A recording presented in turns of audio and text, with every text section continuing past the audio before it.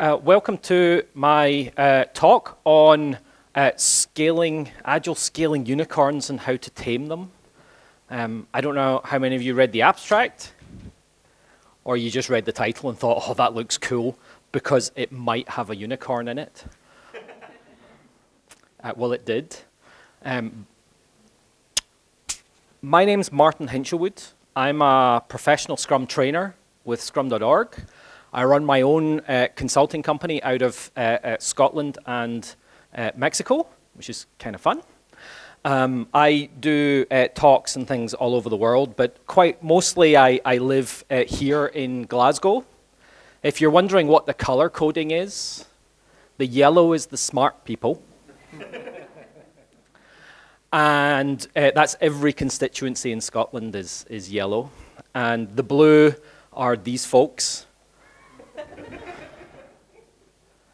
who I'm not really that happy with. But I am going to, I travel all over the place for work. I have customers in many different countries. I spend about 250 days a year traveling, which is quite a lot. But it means I get to see lots of interesting places, lots of different cultures, lots of different experiences using Agile, Scrum, DevOps, all of those things.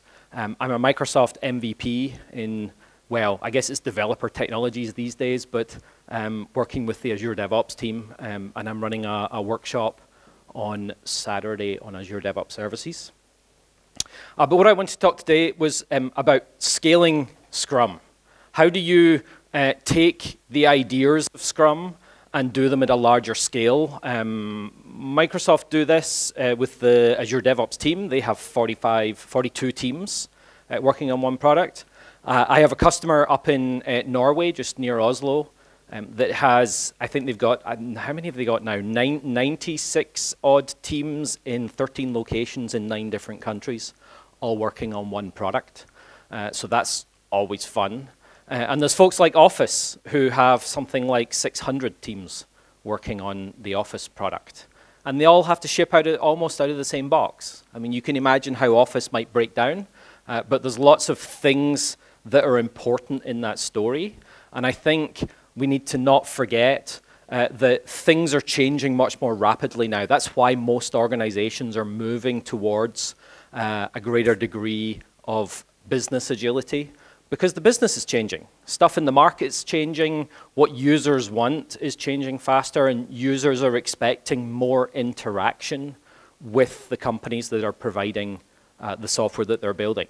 So we need to leverage that, but kind of what can happen if you don't do that? I have a little example for you guys. You might have heard of it.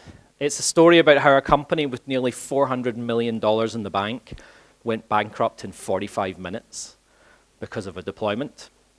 And it's this Knight Capital Group that was listed on the New York Stock Exchange. They had a new version of their product. They were shipping it to production. They'd been working on it for quite a long time. The new version, something like 6 months of work had gone into it, so 6 months of new code. And they were replacing the old code, but the old system was 9 years old. It had lots of unused code, lots of technical debt in the product, and you can imagine how that might make things a little bit more complicated. But in their wisdom, the engineers decided that it would be a good idea to repurpose a software flag that was already in the system. Let's not write a new flag, let's just use one that already exists in the system to turn this new feature on. But when they went to do the deployment engineers only deployed to 7 of the 8 environments in production. It's just the level of complexity going on. And then they went live. And they started losing $172,000 per minute while they were live, because the system wasn't working. They couldn't figure out why. They tried to fix it, but it was just an impossible puzzle to go figure out which system had not been deployed to. Even knowing that that was the thing that was the problem was significantly difficult for them. And they ended the day losing $460 million. So I get an interesting question for you. What's the impact to your organization of not getting features in front of your customers, or having poor quality, or not getting the right thing in front of your customers at the right time? What does it mean to your business? Are you familiar with the cost of delay? What's the cost of not getting a feature in front of customers? But also, what happens if it's poor quality and doesn't work properly? Customers lose interest, lose trust. If you've got an app on a phone, they're just going to delete it and go find somebody else that does a similar thing. One of the reasons we know so much about what happened to the Knight Capital Group is when they filed for bankruptcy, they have to say why they're filing for bankruptcy. So that's from the bankruptcy filing. They had no procedures for code reviews. They had no procedures for more than one person doing the same work. So the engineer that deployed to 7 of the 8 servers was just one engineer. He had nobody helping him, nobody checking his work, nobody doing those things. So it just didn't work.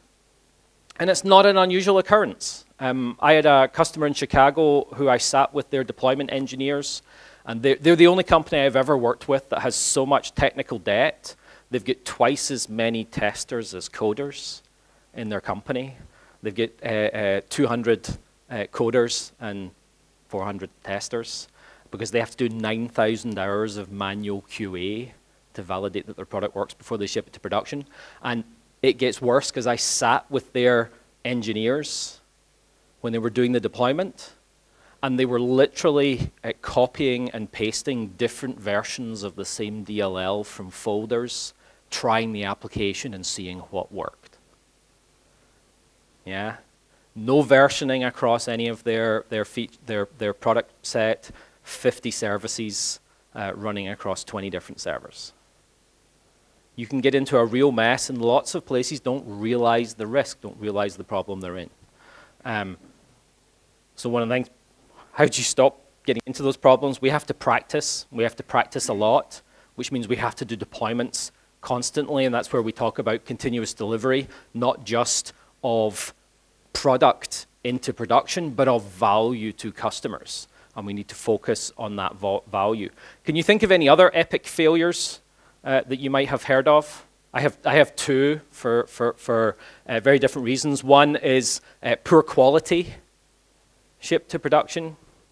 This is a product that the company struggled to get it into production. It was supposed to take 3 years to ship. They ended up shipping after 6 years. And at one point in the company, they took 70,000 engineers off what else they were doing to go fix bugs in this product in order to ship it. They managed to ship it. You think of another scenario? Mine is mismatching to customer desires. A product that took 3 years to build, get it in front of your customers, and customers go, "Whoa, what is this horrible thing?" Right? This was Microsoft's catalyst to change. When Satya took over Microsoft, one of the things that he did almost immediately was tell all of the engineering teams that they had to have working software in production at least every 30 days. Take the code that developers are working on, have to be in front of users using them in production within 30 days on every product at Microsoft. Windows is almost there. Office is there. The Visual Studio teams are all there. It's a big transformation. And you need to focus on certain things because it's about that collaboration of people that is the thing that gives us the biggest benefit for solving these problems. It's not a technology problem. We hire smart people. They can figure out that stuff. We need to figure out the technologies because there's an interesting problem, and that's, we want to release products, but we get feedback from our customers, and they're either happy or not. Yeah. If you've ever videoed customers using your software when they're not, you try and create a situation where they're not totally aware that they're being videoed, and the amount of swearing they do at the screen is a good indicator of the level of quality of your product. And part of that is about value delivery. I've got an example. This is data from industry standard data, so assembled averages across all industries building software. There's about 70,000 projects run across the world in the data sample. But for every 100 euros spent, how much value do you deliver in your product? Anybody know? Rough averages. You could be better, you could be worse. Rough averages. Well, we've got 3 problems. We've got what, who, and how. Okay, what are we going to go build? Who, how are they working together to go do that? And then how, what are the engineering practices that we're using? We actually only spend 35% of our time building the right features. So, okay, so now we've only got 35 euros left of our 100 euros. We lose 50% of our time for poor communication and collaboration in teams. Okay, so that means we've got, what, 17.50 euros left? Something like that. And we only spend 30% of our time building new features. The rest of the time is struggling with technical debt, struggling with the complexity of the software that's built up over time. If you're working in greenfield, this number might be better. Yeah, at least for a couple of years, and then it'll end up like this. And you'd be surprised that the bigger the organization is, the worse these numbers are. These are averages that include lots of small companies. I worked with a bank in the US, and they believed that, you know, there's no way we only spend 35% of our time working on the right features. It's way more than that. We know our customers really well. So we added telemetry to their products, and after 6 months of assessing the data, we found out it was more like 10% for them. Because they didn't know their customers. They didn't know what they really wanted. And the reality is nobody does. And while I'm doing it with $100 euros, we get €5.25 out the other end. What if it's €1,000,000?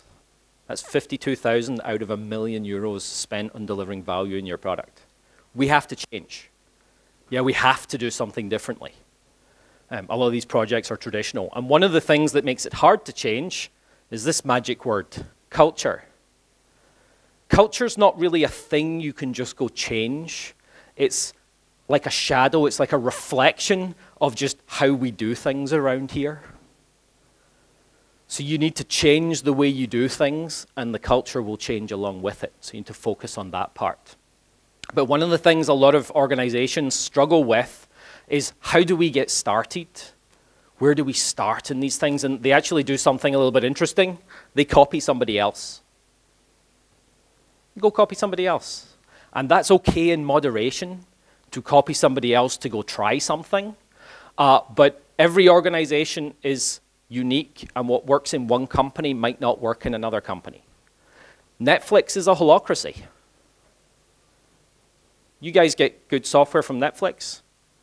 Yeah, it works, very rarely goes down, high quality.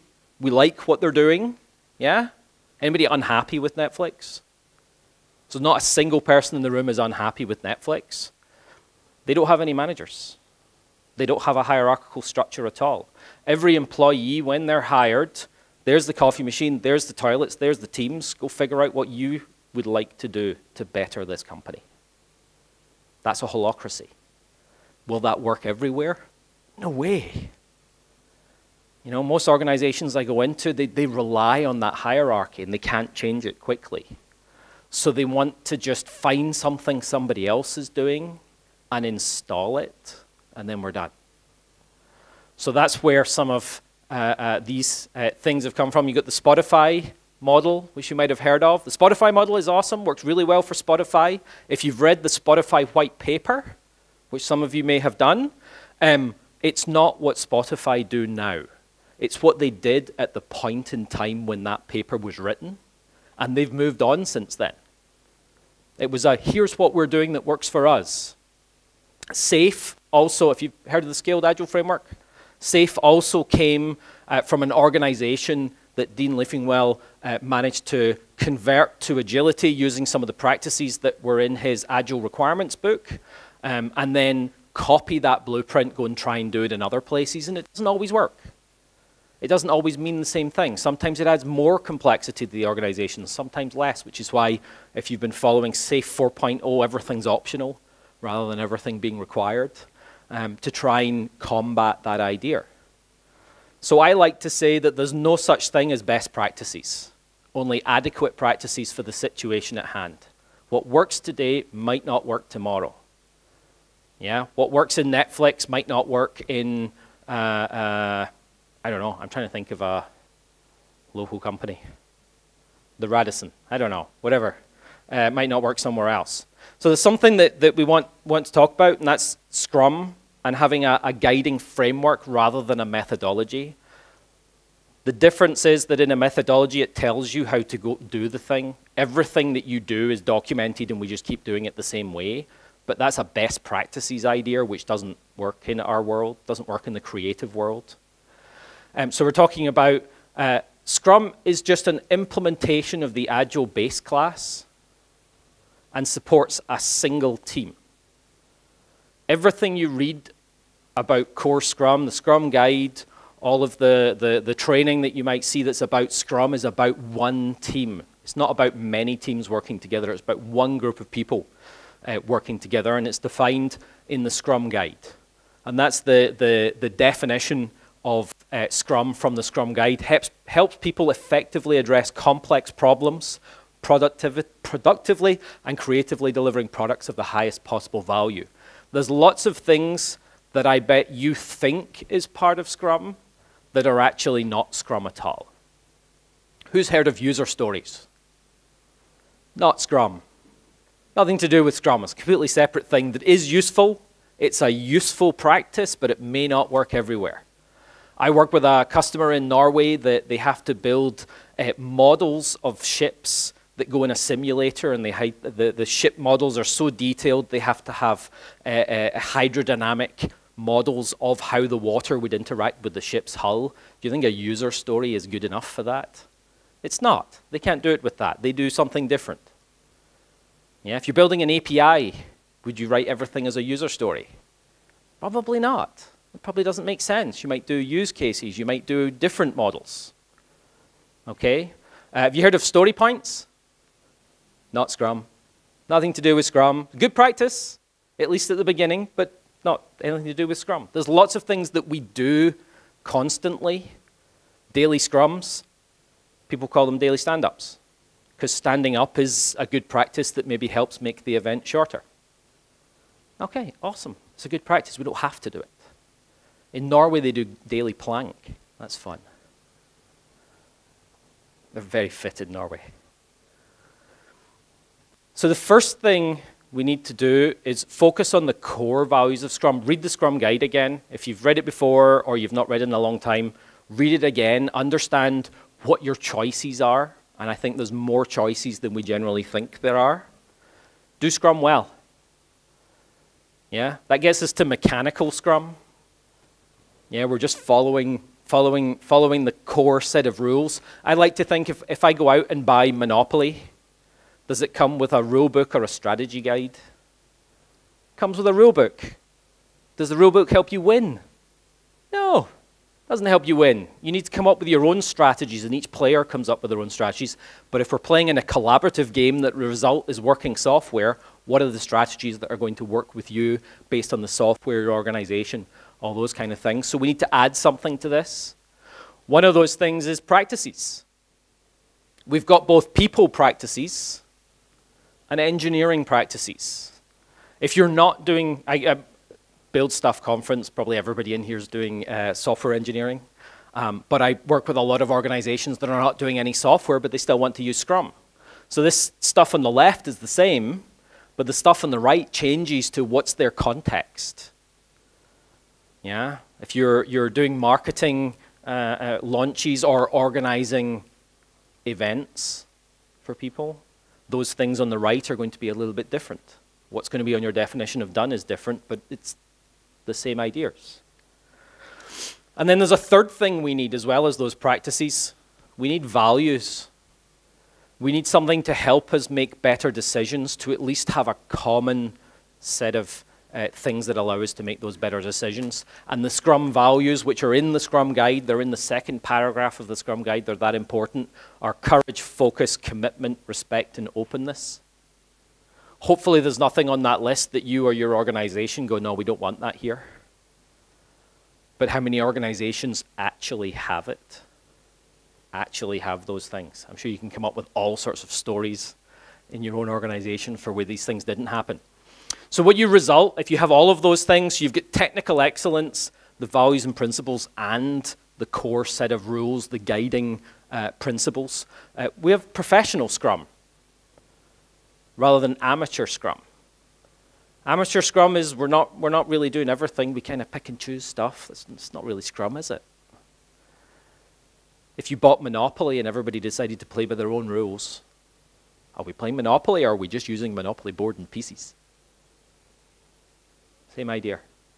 But that gets us somewhere, at least for one team, because it's people and teams working together which will be a competitive advantage for you, because it's really rare. How many organizations have you worked with where they really have teams? And I don't mean something they call teams, that's more like a call center team than an actual team of people who collaboratively work together to achieve a goal. That's what we talk about in Scrum. Collaborative, getting all dry-mouthed.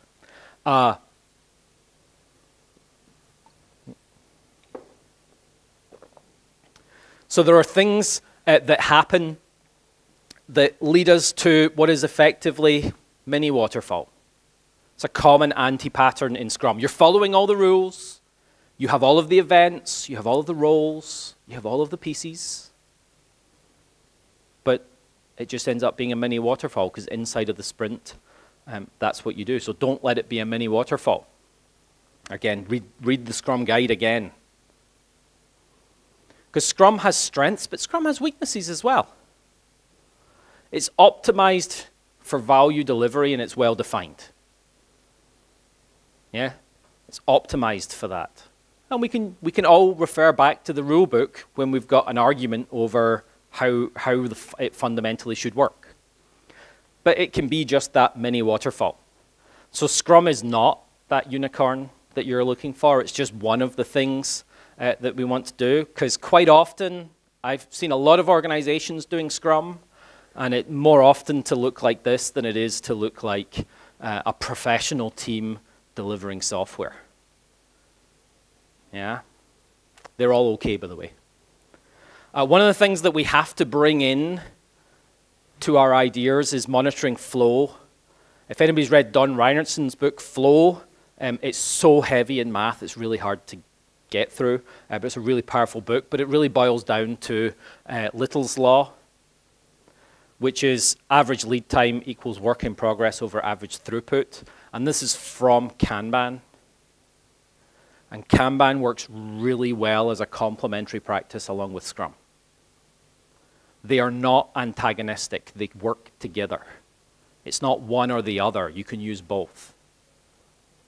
Yeah? And there's a guide from scrum.org, which is the Kanban guide for Scrum teams, which was written by Daniel Vacanti, who is one of the founding members of Lean Kanban University with David Anderson, and he was also at Corbis with David Anderson when they developed the Kanban method. So the folks that are really into how Kanban works understand that it's complementary to the Scrum story. Scrum can get you a jump start towards getting more value, but Kanban works too. And you guys familiar with Kanban? Yeah? What are the 5 things that we need in order to say that we're doing Kanban? Do you know what they are? We need to visualize our work. We need to limit our work in process. If you don't have WIP limits on your boards, not Kanban. These are the core rules. Actively manage items in progress. Actively make decisions about which thing you're doing first, which thing you're not. You have to have explicit policies. Definition of done is an explicit policy. Explicit policies on each move between the boards, and we want to work together to improve collaboratively. So we'll be making improvements and changes to that board, to how we work, constantly running experiments to see what's better. If you don't have all of those things, then maybe you're not doing professional Kanban either. It's professional Scrum add professional Kanban, now we're managing flow and getting that continuous delivery into production. Because the only foundation for scale is professional teams. If you take a bunch of amateurs and have 10 teams of amateurs try and work together to build this massive piece of software, what do you think is going to happen? It's going to be a mess. So I like to take this and add that manage flow. You have to be managing your flow as well. But there's something very important to note about scaling. Don't scale. Unless you absolutely have to, don't scale. Take a team, make them a professional Scrum team, improve their engineering practices, improve their understanding of the work. That will improve the amount of work that they deliver. Yeah? Once you're there, then start focusing on flow with one team. Get them good at delivering real product to production, the right product to production. Then you might think about taking two teams that are there and putting them together. Because what happens is we believe that if we add two teams, we get this linear progression of, you know, we get twice as much work done if we add two teams. But the problem is, have you ever tried to integrate software that people have spent 2 weeks working on? Doesn't always work out. So what generally happens is you get a flat line. At some point, it's not worth adding more teams. And if you add any more, it starts to get much worse. And it generally ends up a little bit like this, which I always think takes too long to run, but it's funny nonetheless. I use the same slide for git merge as well. Yeah, you don't want everything crashing together when you bring your teams together. So Scrum.org have developed something called Nexus, the Nexus framework. Nexus is about what's the minimum we need to do to maintain an empirical process control system like we have with Scrum.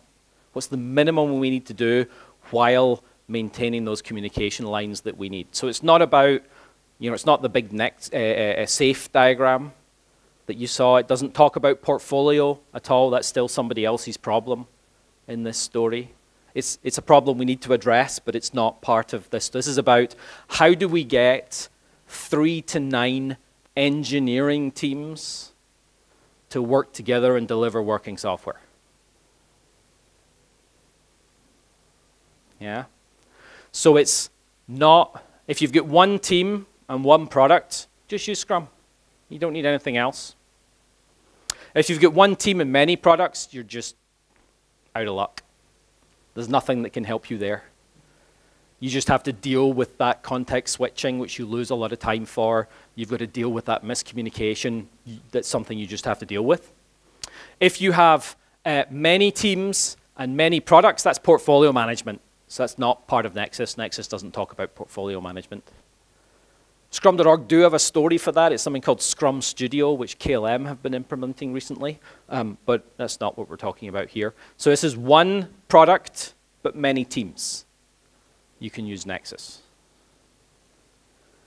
So we had the Scrum as an implementation of the Agile base class, and then we're going to inherit from Scrum. See, I like to put things in coding terms. Inherit from Scrum and add some more roles, events, and artifacts in order to maintain that minimum ability to ship working software. You'll get a copy of the slides. So Nexus is fairly straightforward. It kind of looks like the Scrum diagram, except there's an extra concept. There's that understanding of we probably need people to talk more. If we're going to have 6 teams working together, they probably need to talk about stuff. They probably need to talk about dependencies. They probably need to talk about architecture. They probably need to talk about backlog refinement. They probably need to talk about specializations, because you're going to have specialist people. You can't get away from that.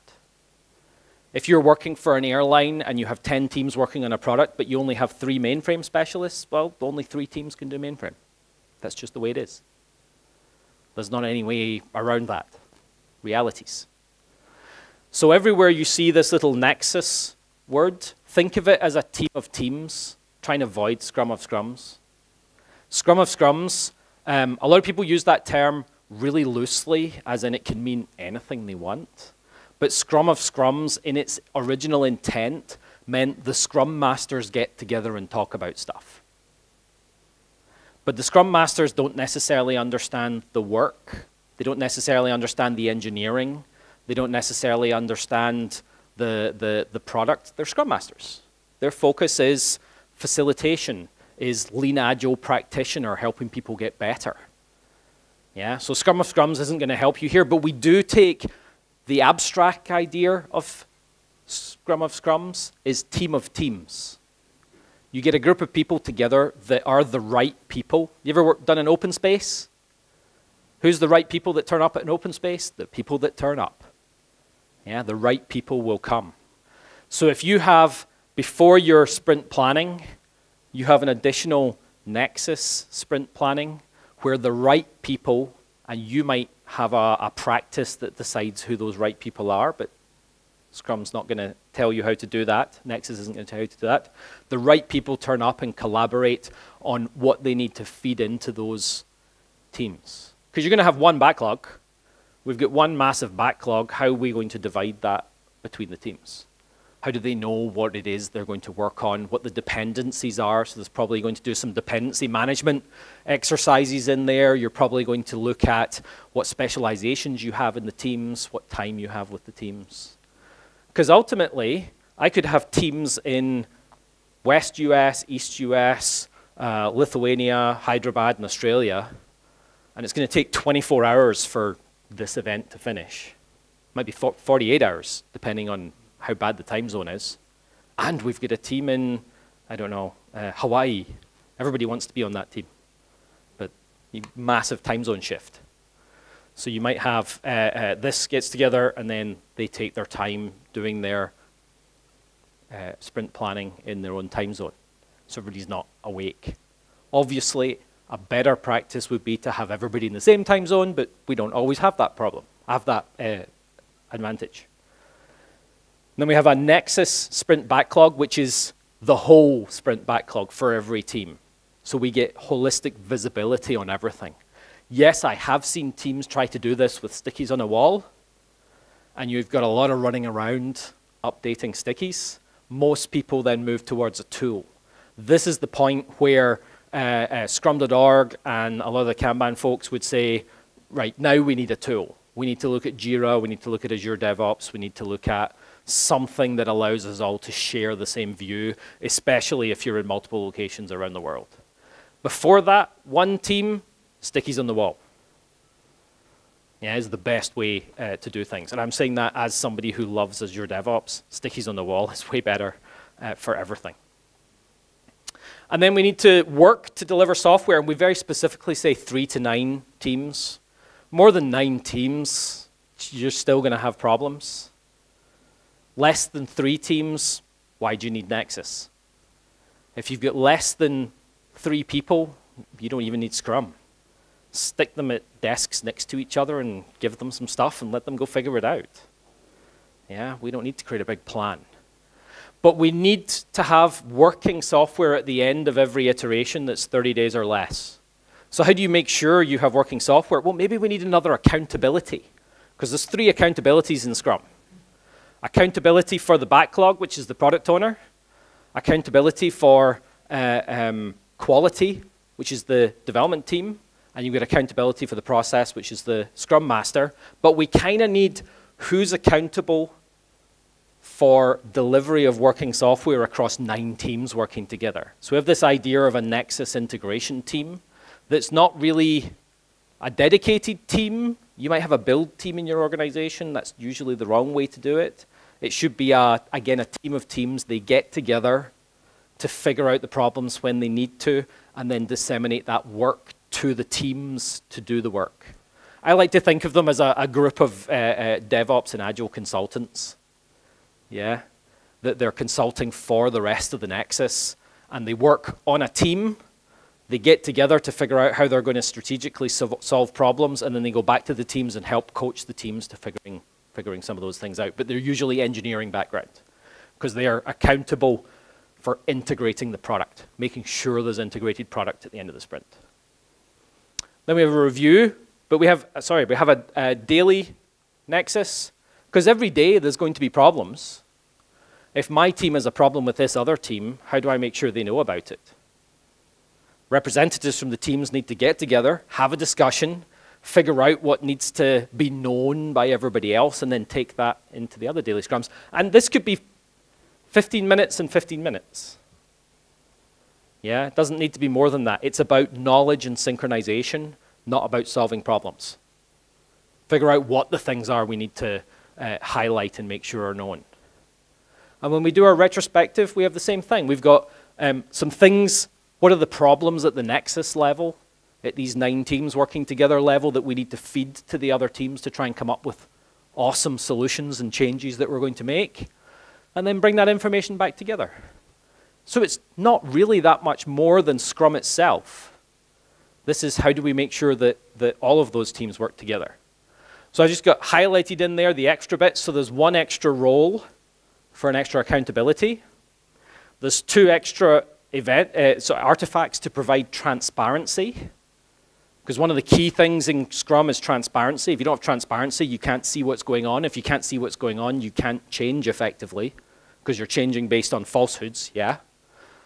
So the product backlog is your transparency of the future. What are we going to do next? Your sprint backlog is the transparency of now. What are we working on just now? And your integrated increment, which I don't like that word, but it's very appropriate, is transparency of the past. What have we done? That's why it's always working software, because that gives us transparency. So we have to add, we're going to have a goal for the nexus that each team comes up with their own goals to work towards. So that's an artifact in itself to provide transparency. What are we all going towards?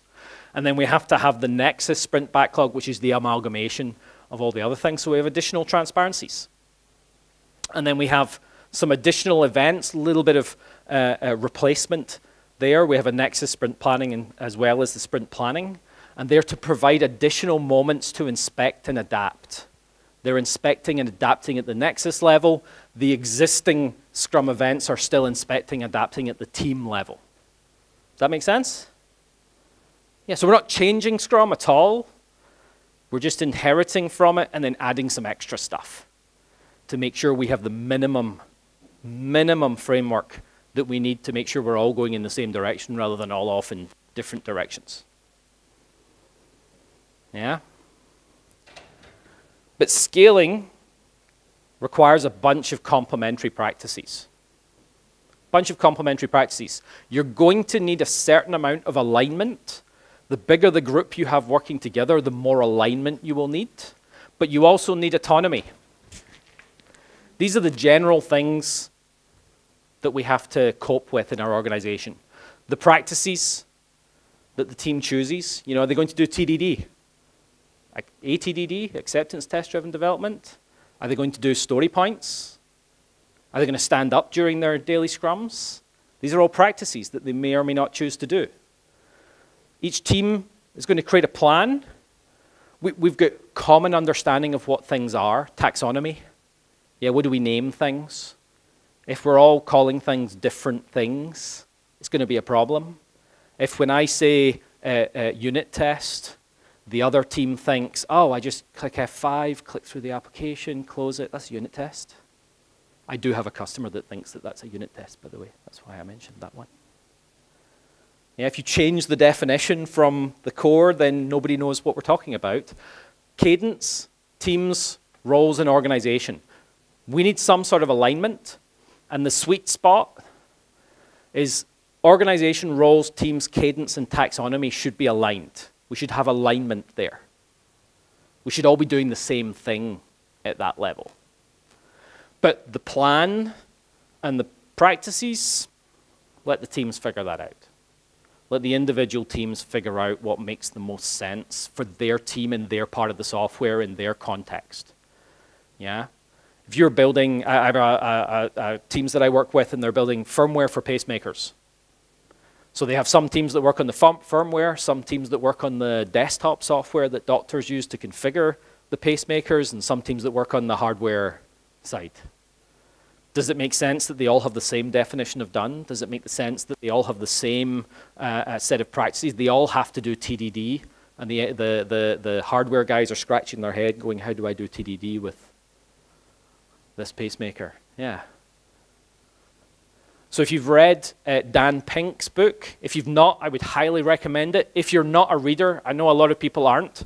If you're not a reader, there's a 15-minute YouTube video with the hand drawing thing that explains the high level bits, also on Blink as well. But the three things that gives us as humans purpose in the modern world, so we're not talking about factory workers here, we're talking about knowledge workers, is autonomy, mastery, and purpose. We want to feel like we're in charge of what we do. Yeah? In Scrum, the team chooses which things to work on their backlog. Gives you autonomy. We're deciding what we go do. We want to have mastery. I want to be good at my job. I want to do the right thing. I want to have mastery in my work, take pride in my work. I don't come into work every day and say, I want to do a bad job today. Yeah, we all want to do good jobs. So that's mastery. And we want to have, so being put under explicit time pressure to deliver software makes you work faster, which makes you trip up, which reduces quality, which means you don't feel like you're a master of your profession. You feel like you're just a monkey churning out code. Yeah, we don't feel good about that. We want mastery and we want purpose. I want to feel like the code I write benefits somebody in some way. Yeah, some software that's harder than others. If I'm building, I don't know, some marketing website, I want to understand what the purpose is so that I feel like I'm doing something of value. If you're building firmware for pacemakers, it's probably a little bit easier, as long as you're not killing a bunch of people, I guess. But autonomy, mastery, and purpose. And we have this idea, general, again, generics, of epics, features, backlog items, and tasks. In a pyramid, we have the fewest epics and we have the most tasks. Yeah? But we also need a alignment and autonomy there as well. And the line's kind of just at the bottom of features. You need alignment so the big picture, the business goals are apparent or obvious or what we're trying to achieve. We've got those features and epics that we're trying to achieve. For example, for the whole of the developer division at Microsoft, which is 4,000 people working on lots of products, there were 6 epics in the last cycle. That's 6, that's it. One of them was help customers understand and action technical debt. How big is that? That's a huge thing. What would you do for that? Well, I don't know yet. Yeah, we'll figure it out as we go because we're going to do lots of little experiments down here because we have autonomy. The teams themselves need to figure out what they're going to go do to achieve that business goal. Potentially at the Nexus level, at the Scrum level, you've got a product owner who owns the backlog. At the Nexus level, the product owner owns a backlog that has 9 teams working against it. They can't go into the same level of detail. So you raise this bar and you let the teams who have somebody on the team helping them to manage their product backlog and their tasks themselves. That's their autonomy. They decide what to do to go and achieve the business goals. Just like a military unit. The military doesn't tell every individual soldier what to go do. They give them a goal and say, go figure it out. Yeah? The stuff we have in our head on command and control is all about the training that they get in order to know what the next most right thing to do. And if you're building teams, start small. If you need to scale out, start small. There's 2 main ways to build teams. One is to build a high-performing team that does it well, split it into 2 teams and add more people, but you lose 2 high-performing teams that way. Yeah. The other way is to have an internship model where you have a high-performing team that has some space in it with a group of people that are good at mentoring folks and have all the new people into the company cycle through that team for a few months to learn how things work and then build new teams from that output. The other thing is that if you have You've got architecture of your software, you've got organization of your teams, and you've got the work itself in your backlog. They all have to be aligned, or they start crashing together and don't work well. Yeah, you need alignment in those areas. So if you look at, if you're familiar with Azure DevOps, it's a big DevOps ALM product. They have, the organization is aligned around the different product areas, so work item tracking, CI/CD, artifacts, the different areas, so they're aligned across those different areas. And then the architecture of the application is aligned to those areas as well. So it's very easy to see going in what the team's working on, what parts do they own. It's smoother. We're not stepping on each other's toes all the time. There's two key sets of backlog dependencies. These are going to be your killer. The biggest killer at scale is interdependencies. You want to break them down as much as possible, remove them, actively remove dependencies as much as you can, cross-team dependencies, and then cross-backlog item dependencies, because you might just have to deliver stuff in the same sprint. That's just a reality. You might have to have 2 Scrum teams working together to deliver a working feature because we need to deliver it quicker than having it staggered across multiple sprints. Yeah? But minimize them. And if you've got a lot of cross-team dependencies, your teams probably aren't organized along with the work. Yeah? I work with lots of organizations. They have a front-end team, they have a back-end team, and a database team, and they wonder why they can't get stuff done. Because every piece of value, every piece of functionality that the business wants, you need 3 teams to work together. Whereas if you reconfigure those teams, you can get rid of those dependencies. Make sense? We can have vertical teams. So the types of dependencies, people, domain, technology, software, internal versus external, and the best way to organize teams, or the most effective way, not right for everybody, again, it's not a best practice, it's just a good practice, is vertical slices. Vertical feature teams that are able to deliver functionality without dependencies outside of the team. I mentioned the Nexus integration team. They're not this is sorry, my brain. Nexus integration team is not generally a dedicated team, although it can be in some organizations, in some circumstances. You'll need to see what works for you. But ideally, they're a team of teams. So you've got the product owner plus representatives from the other teams that get together. They leave their team, get together, figure out how they're going to solve a particular problem, and then they go back to their teams with things to put on their backlog, things that the team needs to do to go physically do the work. So if you think of the Nexus integration team as an accountability, they're accountable for working software that's all integrated together at the end of the iteration, but they're not charged with doing the work. They're charged with managing the work. Anybody here ever been on call? For, you know, your software's down, yeah? So in most cases, for the way on-call generally works is you don't actually have to do the work. You're managing the call. You make sure this thing gets completed. That might mean you go do a little bit of work, but it also might mean you have to wake somebody else up who can fix that thing or does have permission to do that thing. You're making those decisions. Same as the Nexus integration team.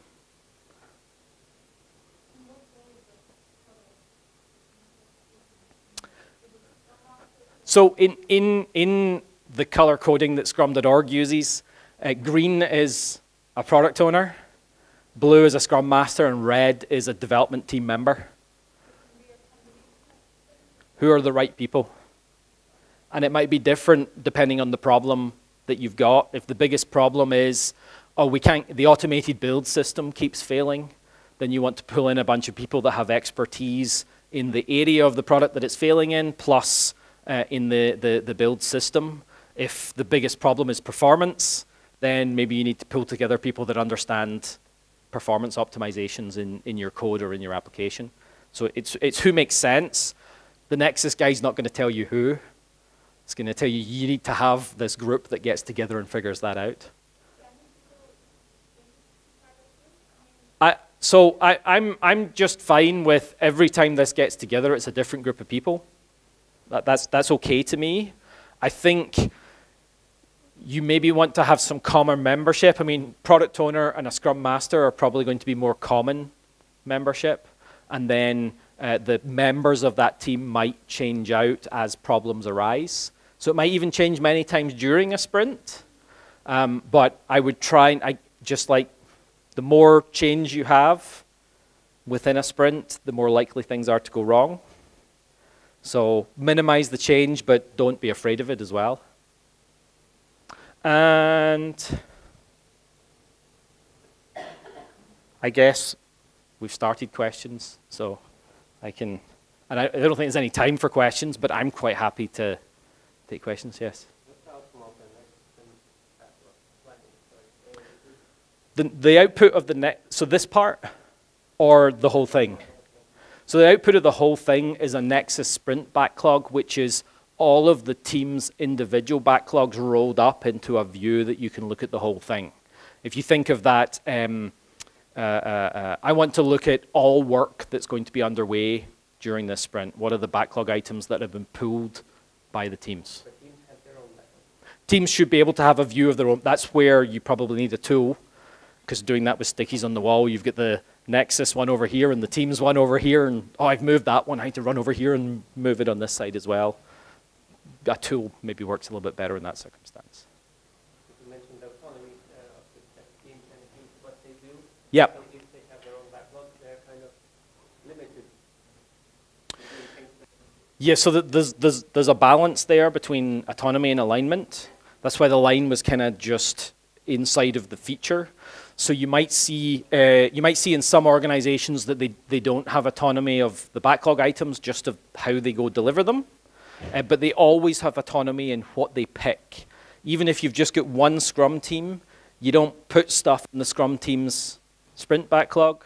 The Scrum team look at the order of the backlog, craft a sprint goal with the product owner, and then they pull the work that makes sense to achieve that sprint goal, which may or may not make the product owner happy, but that's, maybe needs to provide better backlog.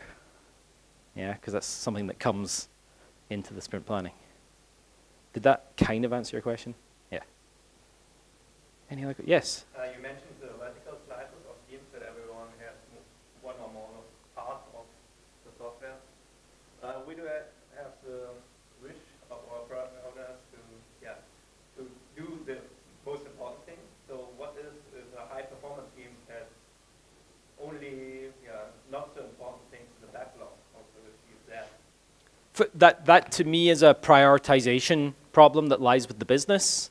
I would generally go sit with the business and run some exercises with them to help them figure out what the most important thing. And if you don't have the most important stuff at the top of the backlog, it's really the product owners accountable for value delivery. So we need to look to the product owner to solve that problem. Yeah, but probably I would go to a part of the software I don't know about, and another autonomy team built.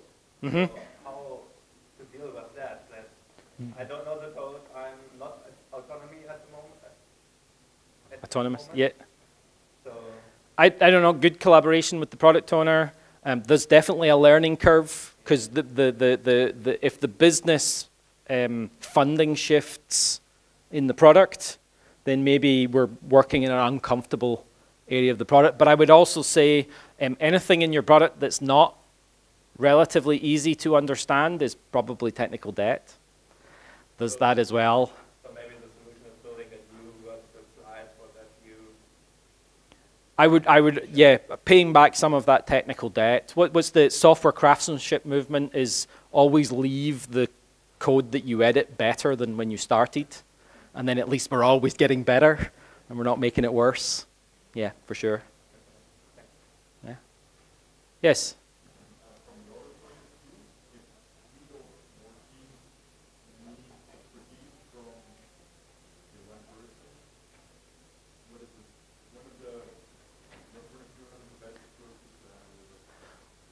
So I would say that's the question was, if you have 3 teams that all need one person's time full time for the next so many sprints, that's a hard problem.